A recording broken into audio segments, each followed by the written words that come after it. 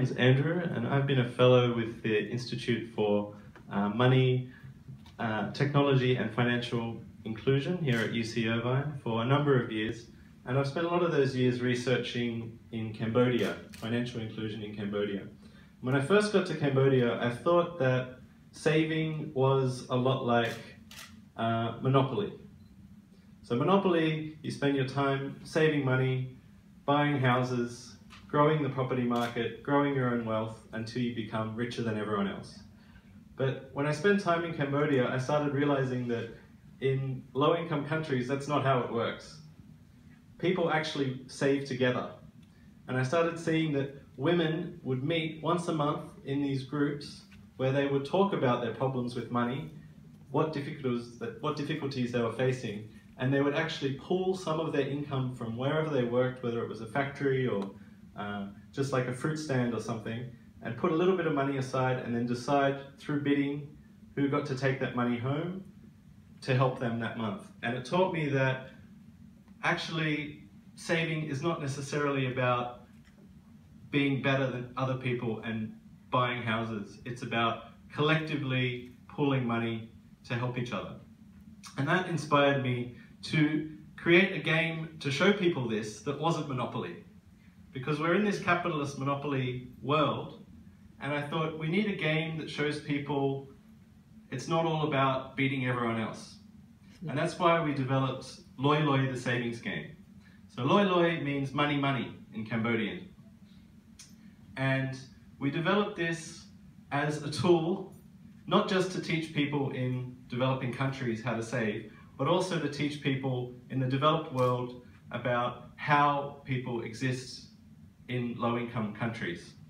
So when you play the game, you have 8 people around, you all roll a die, you become a character, you have a character card where you decide if you're a Cambodian woman with 3 kids, or 8 kids, or you work in a factory, or whatever your life is made up of. And then you move around the board, you land on expense squares where you get expense cards. You get asset cards where you can buy like a pig or something to get you income each month, or life event cards where your house is burning down, or everyone's getting married, someone's getting married next week, and then you have these monthly meetings where you decide who gets to take that money. So we developed this game and we found it was really successful. So we tested it in Cambodia with Cambodians, and they found that yes, this game does reflect our life. It reflects the way we come together to share funds, to survive, the way we do insurance, so if we have an unexpected event, we can still afford to pay for that, and the way we collectively save, and together maybe buy a business after we've saved enough as a group. So this game, why, you might ask, why are we here? If this game is already done, we know it works. We're working to license it with financial education providers, and also organizations like the UNDP and USAID are interested in using this game so people can learn about these savings groups and how it works in the developing world. The reason we are here is to get funding to get out of this box. So this box here, we have a physical game that's awesome, but shipping a box to a village in Ghana, or a hut in Vietnam, or a tiny country in South America is very, very expensive to get a physical product there. So we thought that there is a box that everyone around the world has more and more, and it looks like this.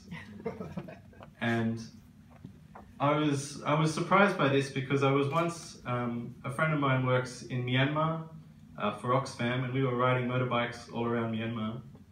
And we came to this tiny, tiny shack at the top of a mountain in Chin State, which is very remote. They don't even have cell phone access yet because Myanmar's only been open to a lot of tourism in the last 5 years. And we had to buy petrol just from like a little Coke, a 1 litre Coke, old Coca-Cola bottle, old glass Coca-Cola bottle, that's where you buy your gas.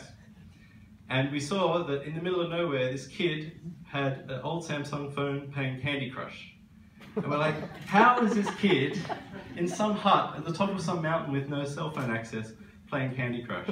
And we found out that they had at the bottom of the mountain cell phone access, and the mother would go down there, pay $20 for some really old Samsung phone, get it preloaded with a bunch of games, take it back up the mountain so her kid could play Candy Crush.